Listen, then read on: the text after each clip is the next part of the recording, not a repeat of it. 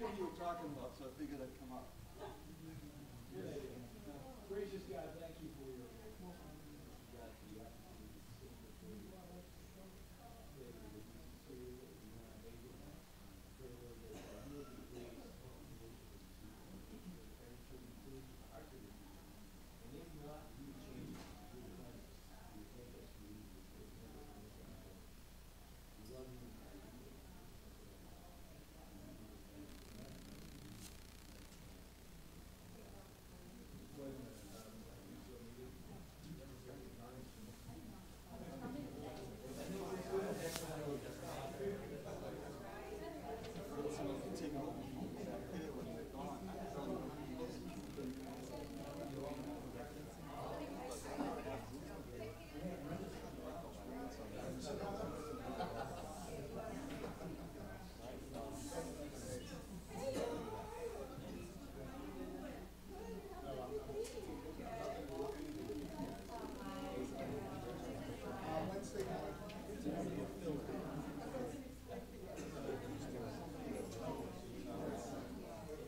I know, think about that.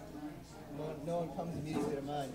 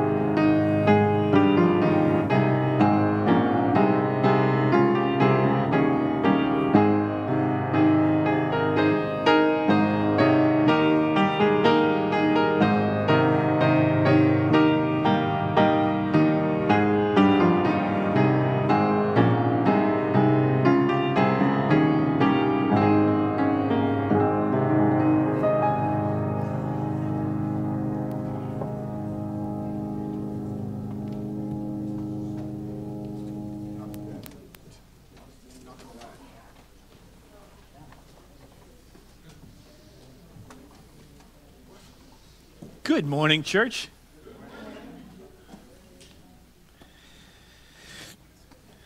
Some morning encouragement for you from the book of Psalms, Psalm 24. The earth is the Lord's and everything in it, the world and all who live in it. For he founded it upon the seas and established it upon the waters. Who may ascend the hill of the Lord? Who may stand in his holy place? Who has clean hands and a pure heart? Who does not lift up his soul to an idol or swear by what is false? He will receive blessing from the Lord and vindication from God his Savior. Such is the generation of those who seek him, who seek your face, O God of Jacob. Lift up your heads, O you gates. Be lifted up, you ancient doors, that the King of glory may come in. Who is this King of glory? The Lord strong and mighty, the Lord mighty in battle. Lift up your heads, O your gates. Lift them up, you ancient doors, that the King of glory may come in. Who is he, this King of glory? The Lord Almighty. He is the King of glory. Selah. Let's stand and sing a Hosanna.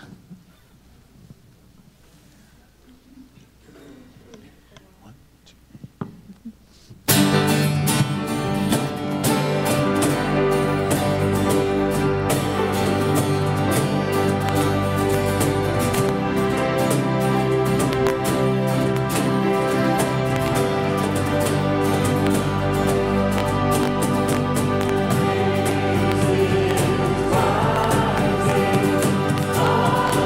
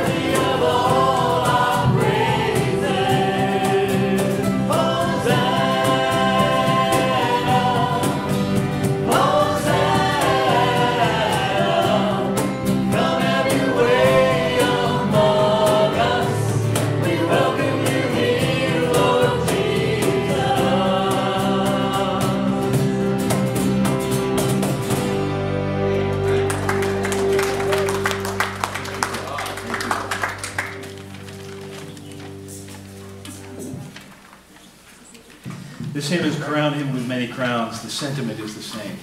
He is the King of Kings and Lord of Lords. We're just singing 4 verses of Crown Him with Many Crowns. Let's have everybody sing verse 1. Let's have the men sing verse 2, the ladies sing verse 3, and we're all together on the last verse. Crown Him with Many Crowns.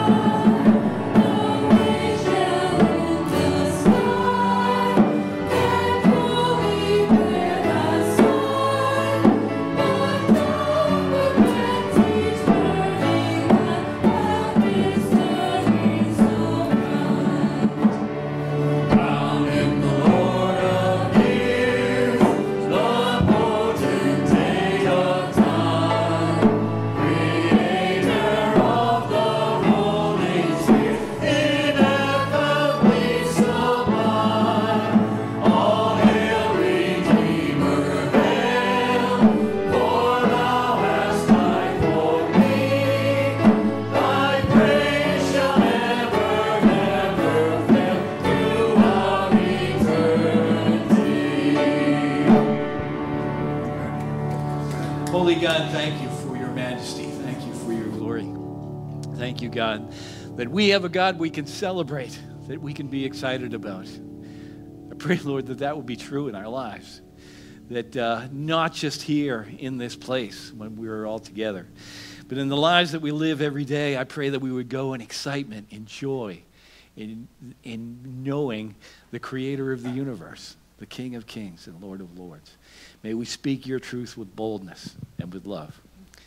Guide us as we live these brave lives of love and obedience, and guide us as we pray together the way you taught your disciples to pray when you taught them. Our Father, who art in heaven, hallowed be thy name. Thy kingdom come, thy will be done, on earth as it is in heaven. Give us this day our daily bread, and forgive us our debts, as we forgive our debtors. And lead us not into temptation, but deliver us from evil. For yours is the kingdom, and the power, and the glory forever. Amen. Please be seated.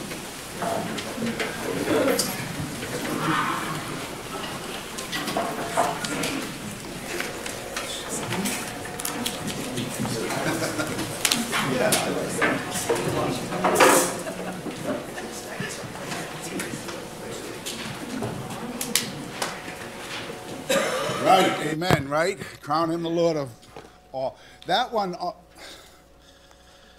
I have a playlist of some hymns, and one of them is a new version of, new, probably about 1990.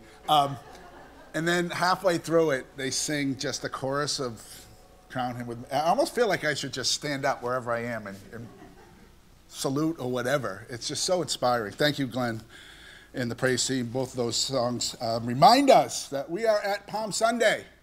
And Palm Sunday is a reminder to us that it's very easy to miss the point. It's very easy to miss what Jesus is trying to say in his message. We just prayed, your kingdom come, your will be done on earth as it is in heaven. And in Palm Sunday, they are saying, our kingdom come, our will be done on earth as it is in heaven. And so we're going to look at that, and we are going to read this morning from Mark chapter 11, the Mark version of the triumphal entry. Before I do that, I have a number of announcements to explain what's going on this week. We have the Holy Week, Passion Week is this week, and we have a service on Thursday night at 7 p.m. It's a Maundy Thursday service. If you're not familiar with a Maundy Thursday, what that even means, you're not alone. As you were singing Crown Him with Many Crowns, you might have hit some words you didn't know what they mean. Ineffably sublime, right? Get your dictionary out, look them up. It's awesome. It means he's awesome beyond whatever you could imagine. So Maundy Thursday was, as I've said before, is always one of those ones that, like, what in the world is Maundy Thursday? And we'd go, as a family, I grew up in a family, we went, if the church was open, we went. And Maundy Thursday is just, Maundy is the Latin word for mandate. And Jesus gave a new mandate on the Thursday night before he was crucified, and that is that we love one another as he has loved us. And so we celebrate that mandate. It's a command. And that's, he says, how we'll know we are his followers if we love one another. And if we wash each other's feet, and whatever version that means in today's society, today's culture, when literally not washing each other's feet. Some churches do ceremonies of that, but Jesus, I think, is saying something even deeper than literally washing someone's feet. So we celebrate that Thursday night. Saturday, we have the pancake breakfast and the Easter egg hunt. The pancake breakfast is for all are invited. The Easter egg hunt is for kids and me. We charge. It's like the Oklahoma Stampede when they open that gate. So 9:15 pancakes, and then we'll meet up here to just get everything ready for across the street, and we'll have the Easter egg hunt. It's always a fun time. It's a great community building event, and what we want you to do is, if you have nieces, nephews who have kids, if you have grandkids, and you're trying to get one foot in, that's a great time to do it. And so we'll hear some connections. Let's make some friendships. Let's start the process there. Short-term missions offerings. We have two groups going. We have the young adults going in June to Belize, and the teens going to Michigan. I'm going to remember that one of these times. Michigan in July. And as you were aware, last week Ainsley came up and said that she's doing a bake sale, and she gave me this as a reminder. Thank you for supporting the CBC 2024 missions trip. The North Bakery. Is that an official bakery? Where's Karen? Is that an official bakery? All right, so they're not free. You need to donate something, and you'll get something delicious. I've already put my order in for Boston cream pie, and so I'm excited about that already.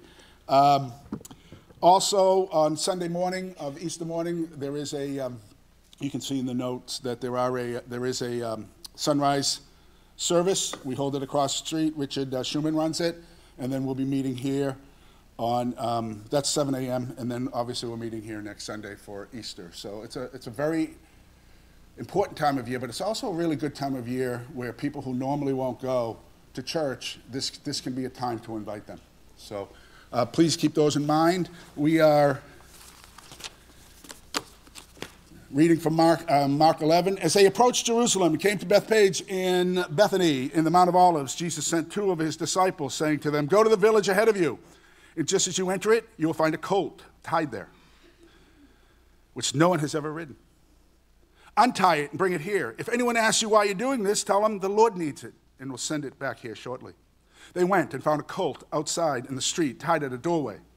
As they untied it, some people standing there asked, what are you doing untying that colt? They answered as Jesus had told them, and the people let them go. When they brought the colt to Jesus and threw their cloaks over it, he sat on it. Many people spread their cloaks on the road, while others spread branches they had cut in the fields. Those who went ahead and those who followed shouted, Hosanna! Blessed is he who comes in the name of the Lord. Blessed is the coming kingdom of our father David. Hosanna in the highest. Jesus entered Jerusalem, went to the temple. He looked around at everything, but since it was already late, he went out to Bethany with the 12.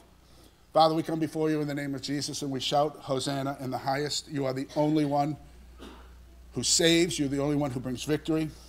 Help us not to get this backwards, Lord. I pray with all our heart, Lord, that we do not say, our kingdom come. And I pray for anyone in here who is struggling, Lord, that they will know that when you enter into them, everything changes. And I pray this in the precious name of Jesus. Amen. All right, children, come forward for the children's. All right.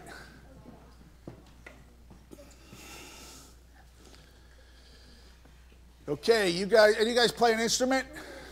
You do? What do you play? Don't. No? I play the drums. You play the drums? I play nothing. You play nothing? I promise I will never play music. You promise you never play music, ever?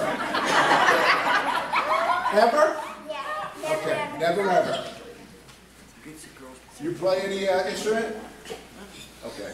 All right, well, you know that Mr. Holt, he's really good at the guitar, but he does something, I'm assuming you do, right? Every time he plays, he gets his guitar out and he uses this. Anyone know what this is? A chord? It's a guitar tuner. Guitar what? Tuner. I was going to say tuna. They told me don't say that. Guitar tuner, right? Tuna? It's a guitar tuner, right? And, no, you stay right there. And, and what he does is, sometimes the strings on the guitar get a little too loose, and he puts this next to it, and he knows how to tighten up the strings just right. But sometimes the strings actually get too tight, and he puts this next to it, and he uses this to find out where it loosens and get the strings looser. Because he wants to get them just right. And when you listen to him, it sounds great, but he puts some work into it ahead of time. And he gets out his guitar tuner, and he tunes it. You know, it's just... And I'm going to keep telling you guys this. I'm never going to stop telling you that you need to You're never going to stop saying cartoons too? read God's Word. It's like, it's better than a guitar tuner. Sometimes we get too tight. Sometimes we get too tight. God's Word says, loosen up. And sometimes we get too loose, and God's Word says, tighten up. But we won't know that on the guitar unless we do what? Sometimes we try to play it by ear, and he probably can, because he's so seasoned. But, yeah?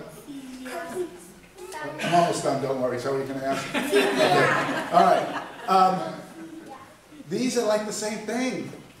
And you know what this always points us to? Jesus. So when you go down, you're going to get one of these palms.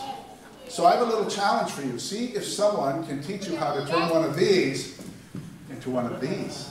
I can do that. Because all things should always point to, you can do it? Well, after church, I'm going to check. Okay. I'll do it, Mom. I'll do it. Don't do it during Sunday school. Pay attention to your teacher. I'll do All it. right? But that's what the Bible always does. It tunes us. No, I don't need one. I've ever got one. Father, thank you for these children. I pray, Lord, that they become children of your word. I pray that we as a church, parents, grandparents, aunts, uncles, family, friends, we always point them to your word, which will always point them to Christ. And I thank you for them, Lord. Cover them, anoint them, surround them, Lord. Protect them from decisions that can lead to harm so that they are ready when you call them. And I pray this in Jesus' name. Amen. All right. Go ahead.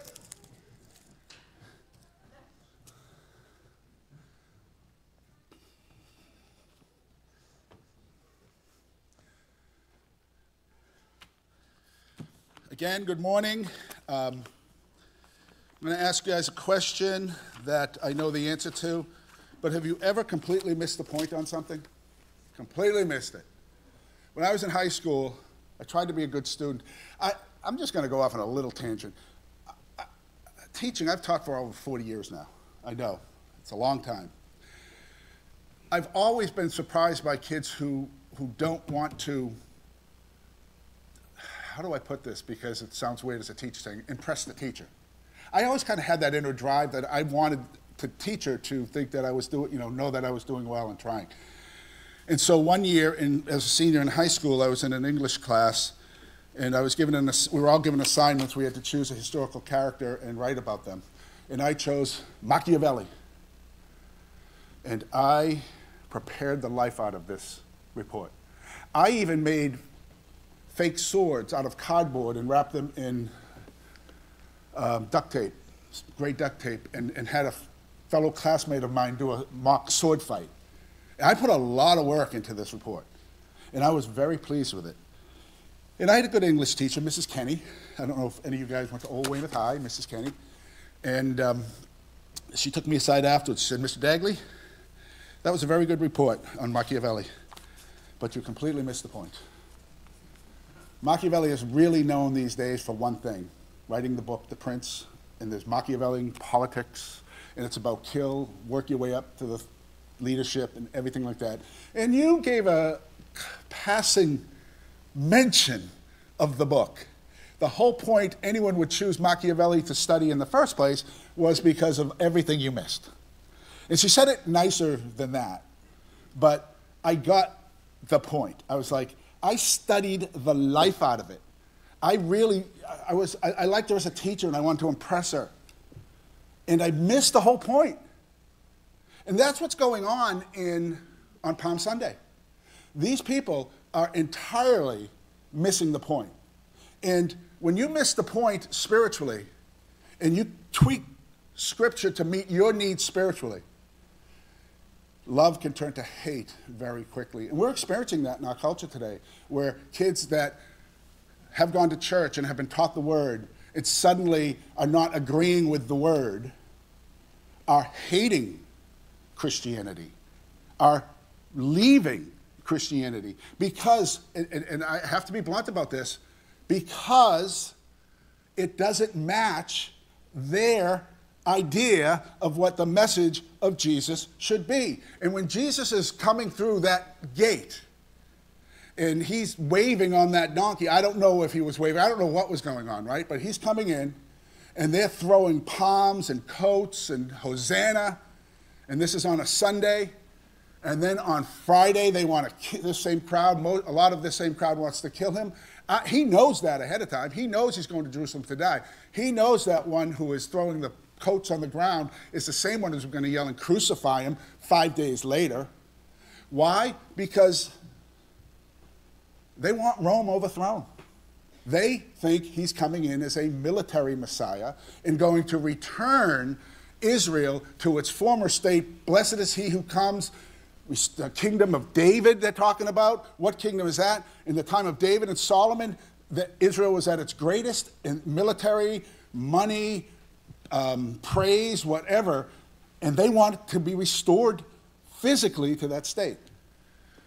And they think, here he comes. He's just raised Lazarus from the dead. That's the stressor. You know, every crime show you ever watch, what was the stressor? What caused it to flip? Well, Jesus is going along, he's going along, and suddenly everything changes in John chapter 11 when he raises Lazarus from the dead. And it changes on both counts. Now the leaders want to kill him, and now the people think if he can raise Lazarus from the dead, he can overthrow Rome. And now he comes to 3 miles from Bethany. He's coming in, and they have it so wrong. And I preached a sermon in the summer called Better Than the Mistake, because this is where I'm going with this. There's a few verses in the Bible that are better than the mistake. Philippians 4:13, I can do all things through Christ who gives me strength.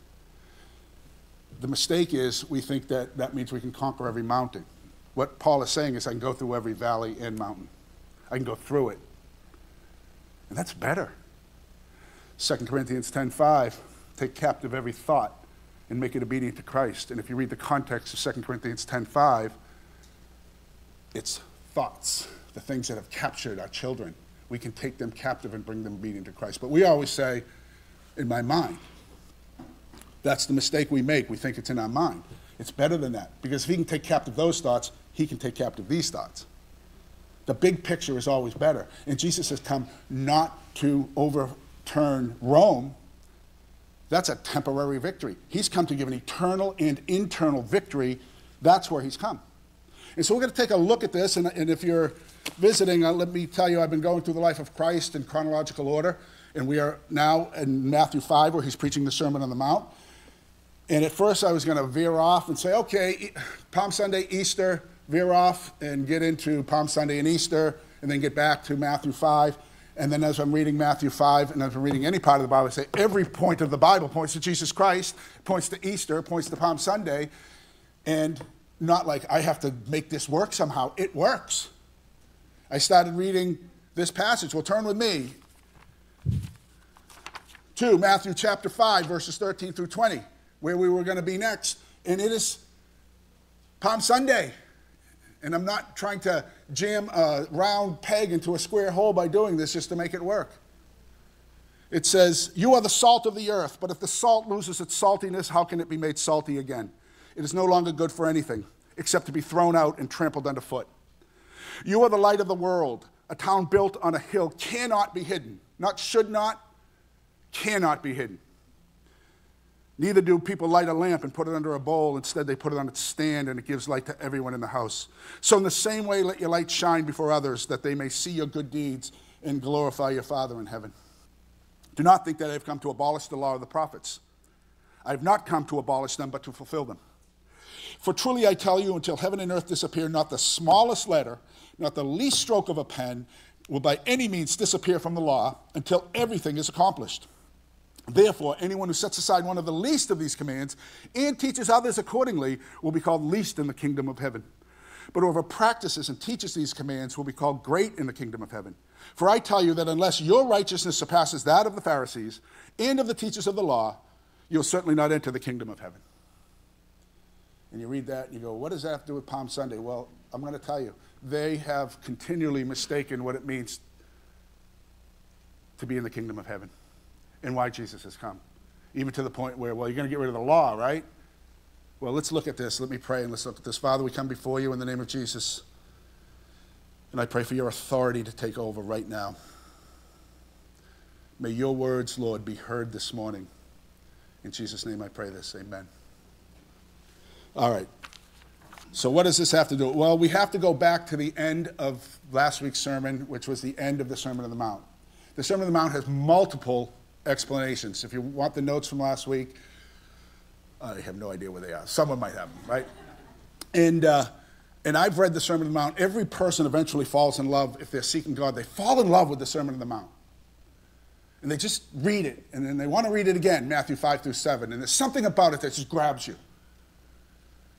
and confuses you and makes you wonder, maybe frustrates you, because you're like, I can't do this. I remember as a young college kid reading the Sermon on the Mount and reading the part, don't hate and don't lust, the verses that we're going to get into the next couple of weeks, and thinking, well, that's impossible, right? And I'm like, is Jesus just trying to set a bar to frustrate me? And then I remember even Paul's words, which says, fathers, do not exasperate your children, do not frustrate them. Jesus isn't trying to frustrate us. So I had to say, okay, since he's not trying to do that, I got to read deeper into this, and it led me down a good path of the Holy Spirit. But before I get there, next week and the week after, what about the salt and the light? So I read it again in the context of the end. The end explains to me the Sermon on the Mount. And at the risk of repeating last week's sermon, I'm going to say it again because I think it helps. At the very end of the sermon, Jesus says, anyone who puts these things, who hears these things and puts them into practice will be like the one standing on a rock, and when the storms hit, and then he gives 3 directions if the storm hits, the rain falls, the wind blows, and the waters rise, your house will stand. Anyone who doesn't, when the same storm hits, will fall. And I think to myself, that he's saying the point of the whole message there. And what's the point? The point is the storms hit everyone. The rain falls on everyone. And like I said last week, we live in a world where there's cancer. We live in the world where there's financial ups and downs. And everybody's involved in the swamp of that because we all live in the swamp. We all live in the groaning creation of Romans 8. We live in it. It's a broken world, and we live in it. And just because you're a Christian, God doesn't bubble wrap you and say, there you go, you'll never get touched. Sometimes Christians get hit really hard. They don't understand it. And I look at the end of the Sermon on the Mount and I say, what is he telling me? He's saying, if I systematically let go of hate, if I systematically let go of lust, if I systematically let go of the praise of man, the need for personal vengeance, the need for an eye, if I let go of anxiety over the things of this world, if I let go of putting myself in the judgment seat, if I let go of these things one at a time and really let go of them, when the storm hits, because it will hit me, he says, and it will hit me from all directions sometimes, I will not collapse because I'm not holding on to them. The only time it brings me pain is when I'm holding on to something so tight and the storm hits and I can't believe I have to let it go of it, or it's being ripped out of my hands and there's pain. But if you're going to follow the Sermon on the Mount, you are the freest person that walks on this earth. And I'm convinced of that. We'll go through that over the next few weeks. It's an emancipation proclamation for a Christian. That's what the Sermon on the Mount is. And so what does salt, light, and the law have to do with that? Well, first of all, he says, you are the salt of the world. And there have been books written on the many meanings this could be. I've taught for years a New Testament class. And every year I say to the kids, it's a 10th grade class, and I say, what does salt do? And they all have different reasons for it. Flavoring. In those days it was a preserving. You preserve things in salt. In those days it was also currency. You would use salt to make exchanges and all these things. Okay, you're going to hate this, what I'm going to say. I don't know exactly what he means by salt, but I will tell you one thing. Have you ever jumped in the Atlantic and all of a sudden realized, I did not know I had a cut right there? Right? You're like, whoa, I didn't know I had a cut right there. Oh, I didn't know that there was any hurt in the salt. One thing I'll tell you about salt, it reveals. It reveals. It reveals the problem. But another thing about salt is eventually it leads to where the healing can take place. See, the point of healing needs to find the point of pain, the point of sin. One of the reasons I love Isaiah 6 so much is when Isaiah 6 starts with King Uzziah dies, and he was the longest reigning king ever in Israel. So he was some sort of protection system. You know, if you have something that covers you for years, right? If you've ever lost a parent, there's a feeling of something there, like my covering is gone. My covering is gone. Uzziah dies, and all of a sudden Isaiah is brought into the presence of God with the light shining so bright, he immediately stops and says, whoa, I'm a man of... Oh, I hate her. No, that wasn't Ruth. That was Siri. He says, I am a man of unclean lips. I am a man of unclean lips. He gets very specific. And it says the angel goes and plucks the coal out of the fire and touches his lips. I can't get over how clear that is to me, how specific I have to be, and how when I open the Word and it reveals, the salt reveals exactly where the problem is. We try to deny problems and justify our personality. That's just who I am. I'm a jokester. I'm bitter. My family's bitter. That's just who we are. My family's sarcastic. That's just who we are. We're a family of warriors. That's just who we are. And then the light shines, and all of a sudden it's like, no, salt on the wound. This is a problem. And when the light shone on Isaiah, he said, I am a man of unclean lips. And those angels touched him took the healing coal and touched him on the lips. Because the point of pain is the point of healing. Now, that's may not be what Jesus is saying, but when I hear you are the salt of the earth, one of the things, I hear all those other things, and that's fine. But I also hear you need to stand on the Word, because that is the salt in this world. That is revealing people, pain, the problem. And you can't be healed unless you confess that there is a problem. And then he says, you're also the light of the world, and that light can't help but shine. It is who you are. He says, the light will shine. So I think what he's getting at is a lot of what the misunderstanding of the Palm Sunday is. My kingdom come, fix my Romes in my life. Take off the Romes in my life, my financial situations, my physical situations, my relationship issues. Take away my Romes. They're oppressing me.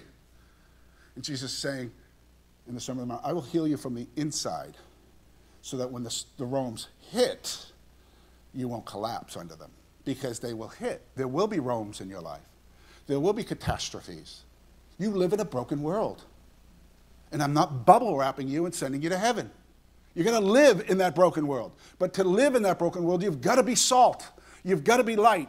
And if you start ripping up, now to the next part of it, and if you start ripping apart the word and removing what you don't like because it doesn't match my kingdom come, then you have lost your saltiness and you are worthless. And there are churches that are taking parts of the word out. We don't like this because it doesn't match what we think the kingdom of Christ would look like, because he's a God of love. And why would he not love? And you're like, I can't stray from this. You probably picked it up by now, but almost every other children's sermon is me just pleading with you to not drop the word, to teach the word to these kids, because it's the life changer. Jesus says, you know, the devil wants to remove the details, and we've heard the saying, the devil is in the details. Well, I'm going to tell you a different saying. The devil removes the details. Sanctification is in the details. Sanctification, the deeper you go, the deeper the word reveals things to you. And I could guarantee, if you've been a Christian for 20, 30 years, I guarantee this, because it's true in my life. There are things that bother you that never would have bothered you, even when you got saved. Because God is narrowing the focus, and all of a sudden you're like, big picture. I've said this before. You flip on a light in the basement, and you're like, ah. And you just start removing big stuff. You don't even look at the little stuff. It's meaningless to you because you've got to get the big stuff out of it. There's a joke in there about me. Ruth usually removes me from the basement first. But then you get the big stuff out and you go, oh, that. And you get that out and you go, oh, that. You get that out and then you're like, oh, that. You know, you get the analogy. And some of you are still dealing with some of the big stuff, and you should focus on it. This has been an issue in my life that has got to come down. But once it comes down, you're going to notice smaller the details. And someone in your life will say, I've had kids say, Miss Dagley, why do you care so much about that? I go, I wouldn't have 30 years ago. But as God has refined me and opened more things up in the Word, more and more, I've been bothered by things that never would have made sense to anyone. It wouldn't have made sense to me 30 years ago. And that's okay, because we're in a progression of faith. And we get these aha moments. And Jesus says, if you remove even a punctuation point, if you even remove a punctuation point, a jot or a tittle. The young adults a number of years ago used to make fun of me because I used that phrase a few times. And they said, you should name your kids Jots and Tittles. And I said, I don't like any of the sound of that. And it's Luke 17:1. Then he slams the teachers. And if you teach others that, and very quickly, I'll just read it. Luke 17:1 says, you know, hey, things that cause people to sin are going to come into the world. Luke 17:1. But woe to the person to whom they come. I use that at school sometimes when I'm disciplining a kid. Mr. Dagley, everybody does that. You brought it. Yes. Things are going to come into this world. You better not be the one that brought it. Things enter into your churches. You better not be the one that brought it. Woe to the one that brings it. False teachings are going to come into this world. You better not be the one that brought it. That's what Jesus is saying back in the Sermon on the Mount. People are going to start ripping apart the word. And you say, well, are you just a legalist? No. No, the opposite. I want freedom. But I know that freedom is found in the details. See, Jesus is not saying, okay, I'm going to wrap you guys up in rules. Jesus is saying, I'm taking off the bondage. I'm removing the bondage of hate. I'm removing the bondage of lust. These are all bondages. I'm removing the bondage of the need for personal praise when you pray or give or fast. I'm removing the bondage of, I got to get back at them. I'm removing these bondages. I'm not putting bondages on you. I'm taking them off of you. So when the storms hit, you're free. And we get it backwards. And it's in the details. And there's a great story that really helped me because I think it parallels my life a little. I'm not comparing myself to Josiah. But I think that we have a few things in common. It's always dangerous when a teacher says, I'm like David. Well, yeah, you know, maybe the bad parts. So Josiah, I put them in here just so it's easier. So you're reading through the book of Josiah, of 2 Kings and 2 Chronicles, and I have to kind of put them together because the story kind of goes like this. they're parallel stories with different angles on them. So this is this young kid. He's 8 years old, becomes king. His name's Josiah. And listen to the story if you're struggling with a young person in your life that you think should be further along than they are. You might want to give him a little slack. So he's 8 years old. He becomes king. And I'll just sum it up. And then in 2 Chronicles, it goes through his chronicles of his development, his personal development. And then it says, in his 8th year, he began to seek God. So he's 16 years old now, and he's like, I'm going to seek God. Then it says, in his 12th year, he began to do a house cleaning. So now he's 20. And he's like, I got to get this stuff in the kingdom. I got to get rid of it. Right? And that's a typical progression of a kid, of a new Christian. Forget a kid, of a new Christian. I want to seek God. And then a couple years later, well, then I got to get my life right. And so he starts clearing things out of the temple. And then in the clearing out of the rubble of the temple, this famous story of Hilkiah the high priest finds the law. It has been gone. It has been buried in the rubble of the temple of God for years. And he's 26 years old when this happens. And all of a sudden, the priest comes to him and says, look what we found. Look what we found. Oh, look what found us. I like to think if you hunger and thirst for God, he will progressively lead you to his word. That's what I believe, because that's what happened to me. This is a personal story for me, because I think this is what happened to me. I gotta get my life right. I believe you. I'm 16 years old and I believe in you. I do. 20 years old, not the exact ages, but you get where I'm going with this. I gotta get some stuff out of my life. 26 years old, the word. He just brings me to the word. And the ever-increasing intensity of 2 Kings 23 is worth a read on its own. Because all of a sudden he finds the word and it's like the gas pedal is hit. And all of a sudden, I'll just read a few of them. I put them down there. 2 Kings 23:13. The king also desecrated the high places that were kept east of Jerusalem on the south of the hill of corruption. The one Solomon, king of Israel, had built for the Ashtoreth, blah, blah, blah, these brutally pagan, awful, false gods. Wait a minute. You didn't get rid of those when you were 20, when you started cleaning house? And you read more in this stuff in the temple that's still there. These are vile imagery. And now here's the thing that gets me. And they were built by Solomon. And there were revivals in between the time Solomon built those and Josiah's revival. There was a revival of Asa. There was a revival of Hezekiah, a huge revival. And those survived those revivals. Those revivals were great revivals, but those high places of Solomon stayed there. And I start thinking, I go, what do we do in church that some group or denomination established years ago that's like a high place, and we just say, well, that must be good. Solomon built it, it must be good.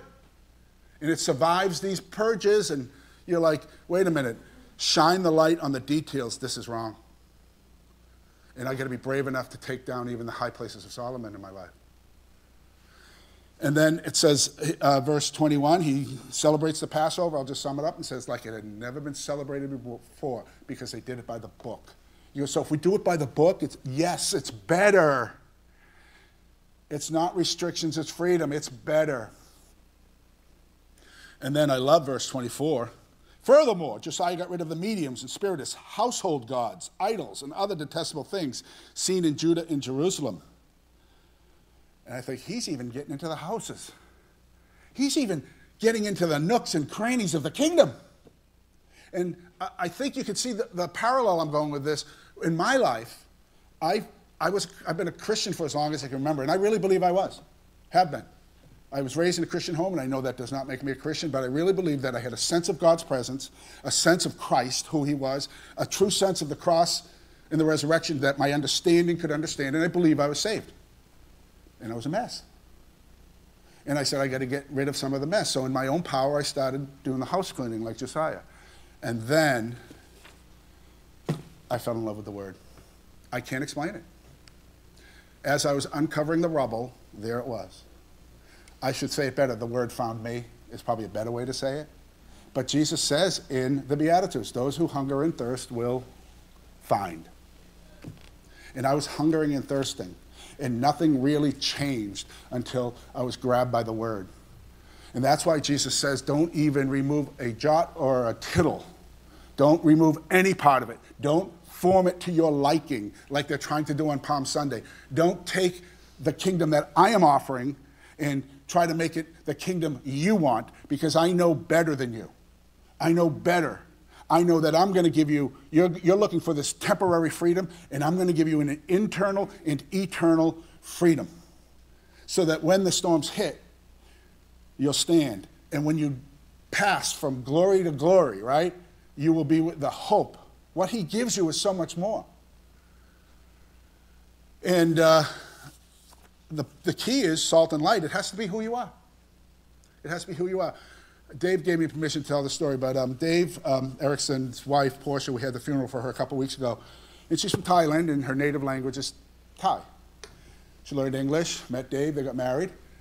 And when Dave went over to Thailand as she was dying, she was with her family, and she was so weak that she couldn't have the strength to speak in English. It was too much mental work to speak in a language she had learned. So she spoke in Thai, and the sister interpreted for Dave, and so he was able to say his goodbyes. And I started thinking about that. There's so much that Dave's story, you should listen to it sometimes. It's one of the most incredible stories of God you've ever heard. But I started thinking about that. I started thinking, when it hits, we really can only speak the language, our native language. We don't have enough strength to speak the new language. And if you're if you're not really born again and the storms hit, you will not have the energy to be a Christian. You know what I mean? You have to be a Christian. You have to be filled with His Holy Spirit. That has to be your native language. That has to be your new language. So when the storms hit, you're not like, I'm too weak to do the Christian thing right here. I'm just going to be miserable. I'm too weak to do the Christian thing right here. I'm just going to be bitter. I'm just too weak. I'm going to cave into the addiction's temptation. I'm just too weak because it's not my native language. But if it is your native language, if you are truly salt, because salt that's not salt is worthless. If you are truly light, Jesus is saying, this will be who you are. That is the kingdom I am promising you. I am not promising Rome is going to be removed. I am promising to change who you are. And I love when God does this, but this morning in the office, God gave me my closing. You guys always think I just wrote my sermon. I did not just write this sermon, okay? And so we print off these bulletins. And Ruth and Mike's in the office. Mike Hyde, Pastor Mike's in there with me. And Ruth, I go, well, I need to make the inserts. How many bulletins did you print? She goes, she said this in front of 2 pastors. She goes, well, there were 100, but I lost one. So there's only 99. And at the exact same time, we both say, go look for the one. Go look for the one. That's the Bible. I said, you should have never have said that in front of 2 pastors. We were simultaneously going, that's the gospel. Jesus came to find you. Jesus came, he says, to seek and save that which was lost. And he said, I've come to do my Father's will. And then he said, and I've come to seek and save that which was lost. In other words, the Father's will, God's will is you. You are that one. Thank you, Ruth, for crinkling up one of these. Because we think it's my kingdom come, and it's his kingdom come, and his kingdom is you. So ultimately, guess what? It really is about you and your kingdom in the best way that it could ever be. So again, if you're going to be salt and you're going to be light, we need salt and light in this world because people are ripping up pages out of the Bible. And Jesus says, if you do that, condemnation upon you. Because every page matters. Every word matters.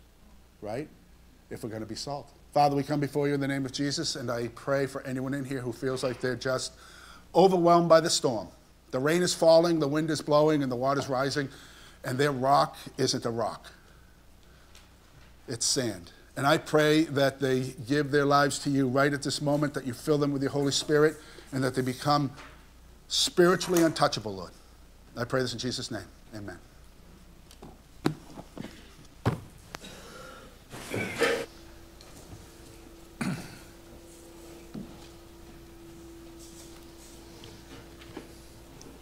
Graves into Gardens reminds us that God is a God of restoration. Let's stand and sing. 1, 2, 3, 4, 5, 6.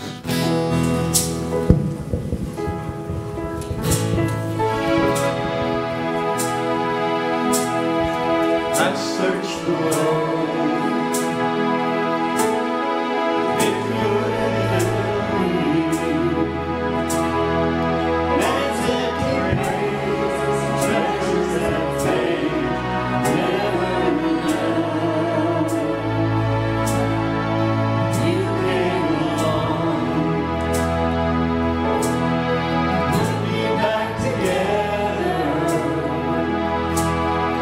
Every desire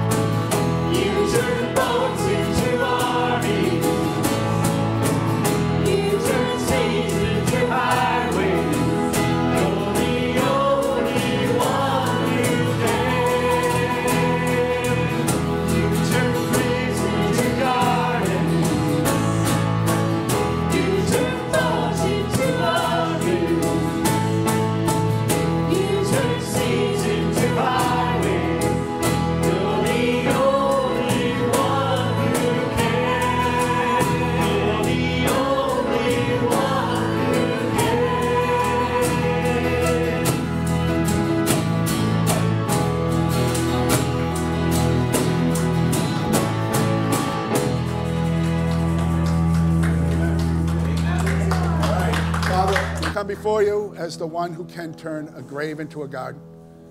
And I pray, Lord, that if anyone here just feels dead, that you just show them who you are. And even those of us who might feel spiritually dead, Lord, revive us again. Revive us again. And we pray this in Jesus' name. Amen.